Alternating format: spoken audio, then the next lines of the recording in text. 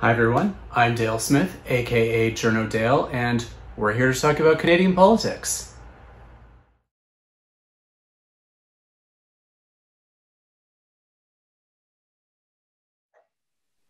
We're here this week with Philippe Lagassé from Carleton University, one of the premier experts on the Westminster system in Canada.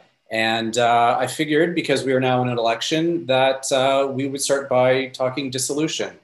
There's been a lot of misleading stuff going around about that, and figured we'd at least start with getting a clear reason as to why Mary Simon was never going to say no.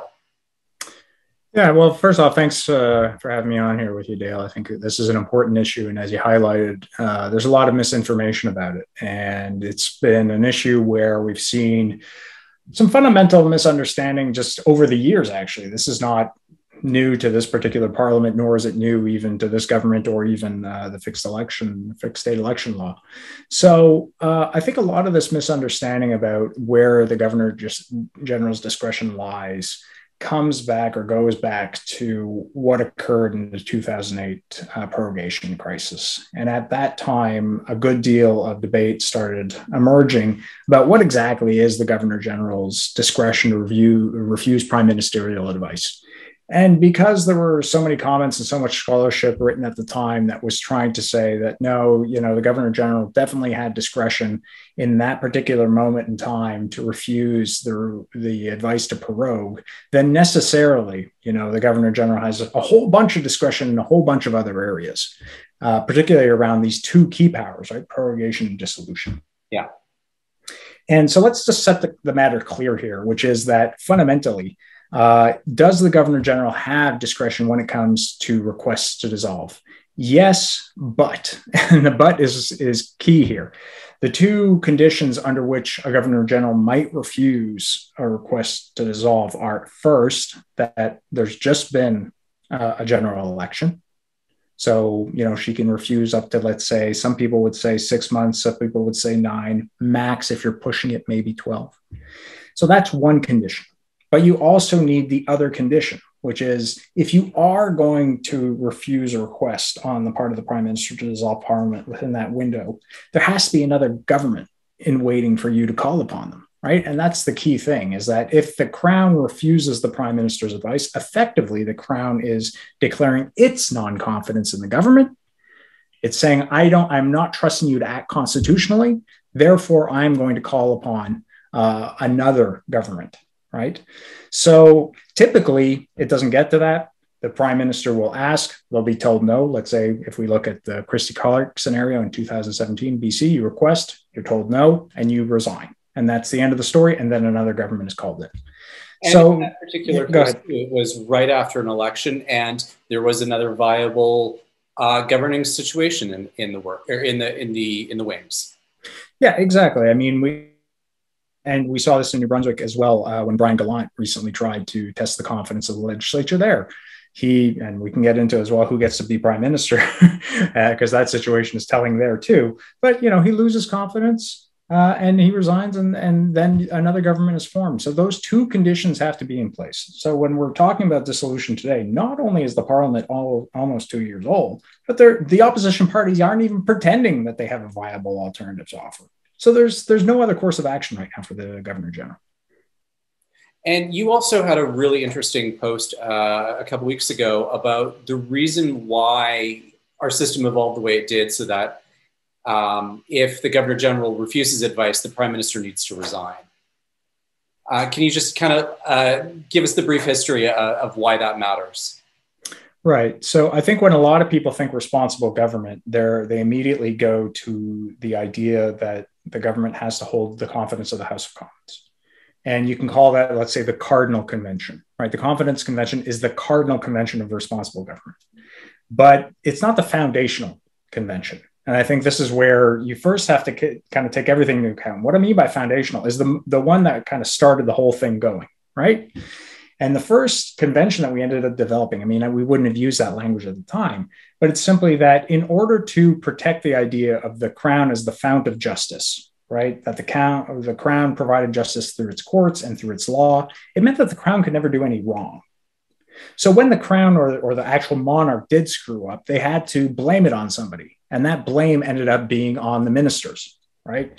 And over time, that's evolved such that ministers, those who actually make the decisions, have to wear whatever it is that the crown does, particularly in constitutional matters, right? Like they ultimately have to be the ones that take responsibility, which means, getting back to the dissolution question, if the prime minister requests a dissolution and the crown says no, what's the prime minister supposed to do? Go out and say, well, I requested a dissolution. I still think we should have one, but the governor general doesn't think so. So there we are.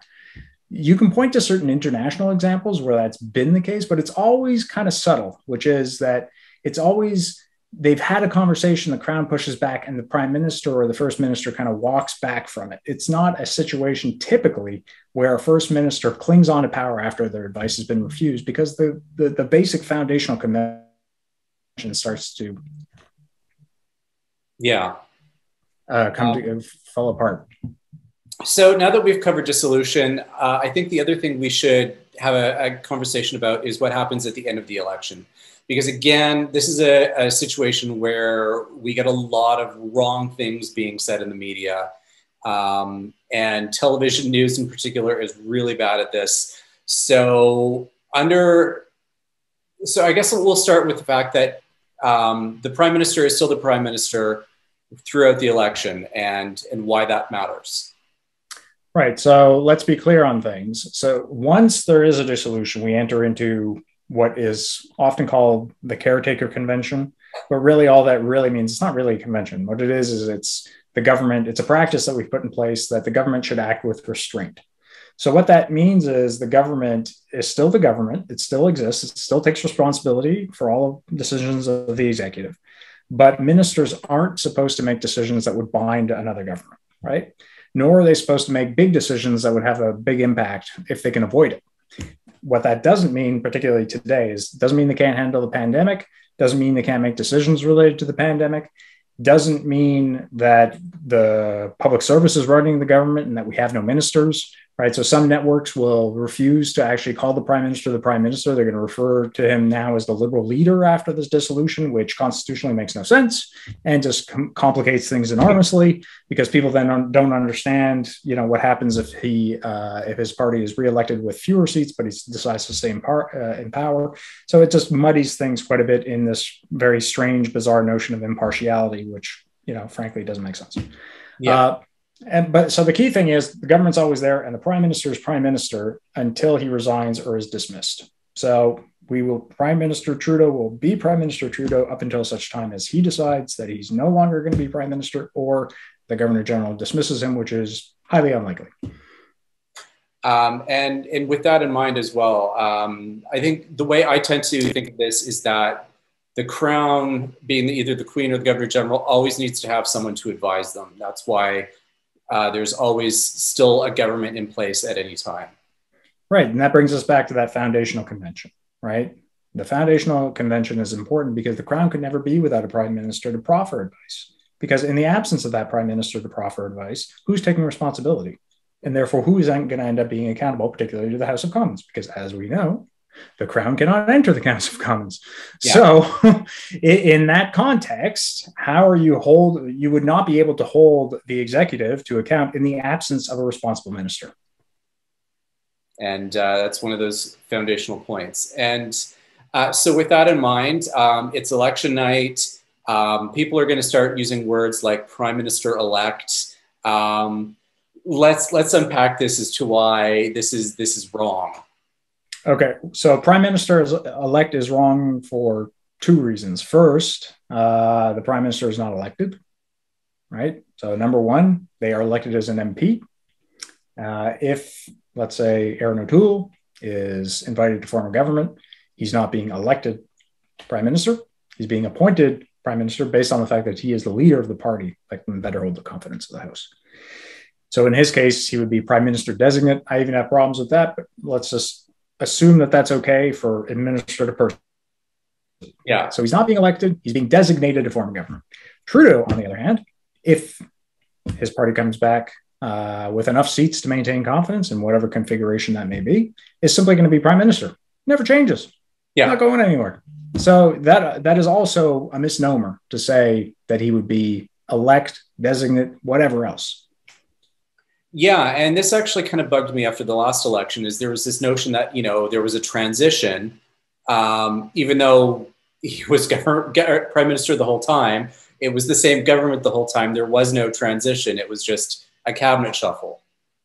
Right. And I think this is one of these interesting ones where maybe that's where we're headed, right? We're just not saying it explicitly. So you'll have some Westminster context where just out of propriety's sake, the whole government kind of resigns and then they come back in just to kind of make this clean break with things and to kind of demonstrate that, they're starting afresh or whatever. But in our context, it's all symbolism right now. Like it may be symbolism that eventually gets somewhere. And I think governments like to legitimize themselves by kind of having the whole ceremony and making it seem like they have a mandate from the people based on the election. But if you've been the government before the election and you're still the government after the election, then you're right. It's basically a cabinet shuffle. All right. Well, those are some good things to think about. And, we're going to be the next 5 weeks kind of dealing with some of these misnomers. So thanks for giving us some of this clarity.